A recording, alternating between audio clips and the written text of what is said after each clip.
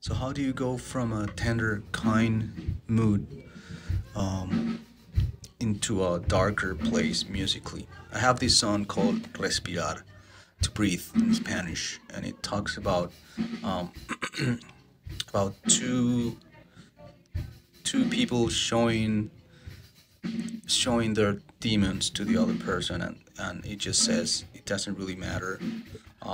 I can help you to breathe, and we can both learn from our own uh, dark side. It goes like this. Está bien, no hay nada que explicar. El miedo enseña a respirar.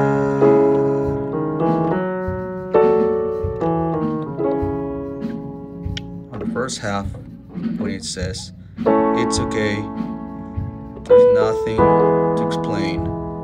It's going from A major to E major, which is 4, 4, 1. It's a very pleasant cadence. It's a plagal cadence too. It's like the amen used in church. Amen. So that's kind of a kind, tender part, because it's talking about helping someone, and it's okay. There's nothing to explain. It's just I'll be there. When it talks about fear, el miedo enseña, it's just saying fear is teaching us. I go and move chromatically from B to B flat.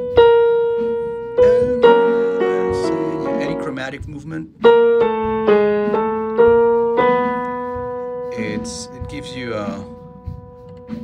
it gives you a weird feeling because it's not part of the scale. It's not pleasant anymore. Well, it is pleasant, but it gives you a darker sound, darker mood. El miedo